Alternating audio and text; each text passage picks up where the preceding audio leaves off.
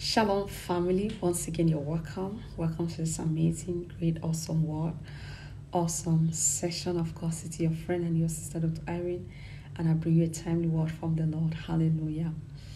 Like I always say on a daily basis, God will give a word to His people.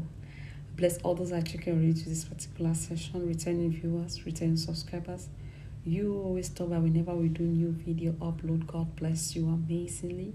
Please let's all go ahead, like this video, subscribe if you have not yet subscribed to this ministry, and the Lord bless you as you do that in the name of Jesus. Now, the month of March, the Lord gave me this word for the month of March. But before I will say what God says for the month of March, He said I should warn you about this.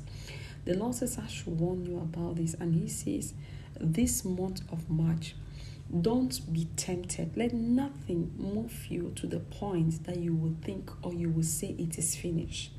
Say, let nothing move you to that point where you will say it is finished. Hallelujah. Because the month of March, like I said during the live stream, is the month of redemption. The Lord is going to be redeeming you. Hallelujah.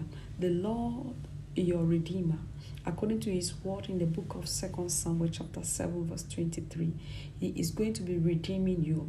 And that thing that you think like you have reached the end of it, like you have come to a point where it's just for you to forget about it, it's just for you to abandon it, the Lord is going to be redeeming it. And He says, I should warn you, don't use your mouth to spoil what He wants to do by saying it is finished, by saying it is done, by saying no, you are abandoning it, you're running away.